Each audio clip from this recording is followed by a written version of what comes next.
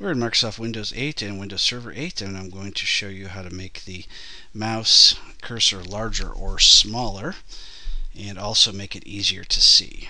So let's go ahead and open up Control Panel, followed by all Control Panel items. Click the large or small icon option. Scroll down from here and we're going to go to the Ease of Access Center. So we'll go ahead and click on that. And from here we're going to scroll down to make the mouse easier to use, and we are presented with a list of different types of cursors. From here we can change our cursor to white or black. We can also make it so it does inverting, so when we click apply we see it's black here, but it inverts as we go over something that's dark to a lighter color.